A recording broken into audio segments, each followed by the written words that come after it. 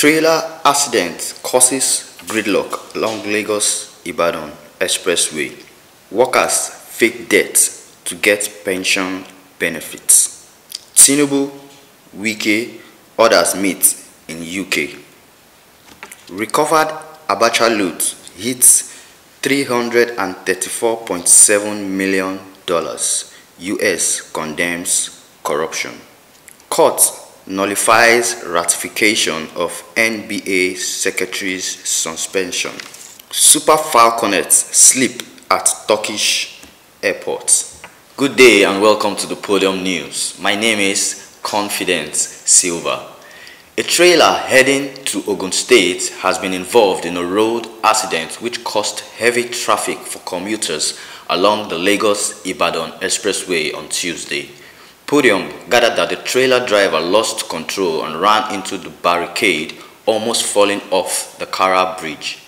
Efforts are being made to improve traffic situations. The National Pension Commission has vowed to go tough on relatives, workers and retirees who fake death of contributors to the contributory pension scheme in order to get the benefits entitled to the deceased persons.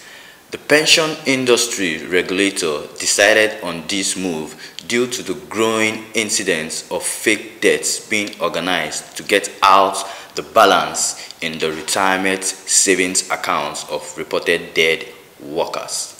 Wow.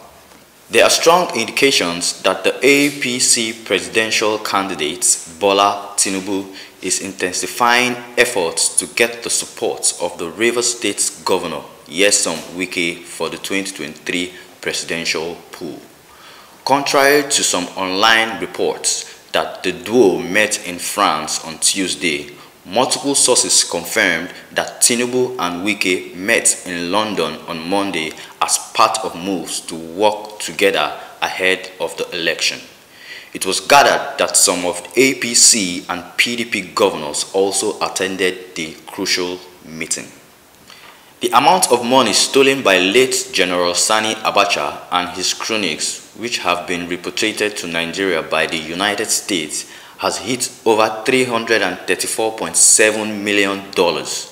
The U.S. ambassador to Nigeria, Mary Leonard, said on Tuesday. According to her, the U.S. government had been keenly aware of the devastating impact of corruption on societies, including eroding trust and the ability of government to deliver to the citizens.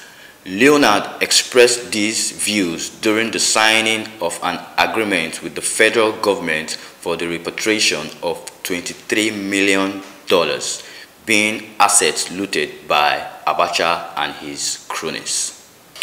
The ratification of suspension of Barrister Joyce Odua as the Secretary General of the Nigerian Bar Association has been nullified by a federal high court in Abuja. The ratification effected by the National Executive Council of the NBA was on Tuesday void and set aside by the court on ground that the action was an affront to the rule of law and violation of the court's proceedings in the matter.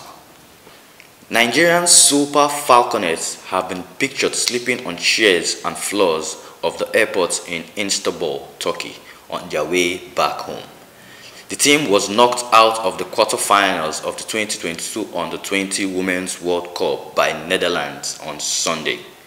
The Super Falcons' former media officer, Colin Udo, who shared the photos on his social media pages, said Nigerians Falconets have been traveling from Costa Rica since 6:30 a.m. on Monday. Wow.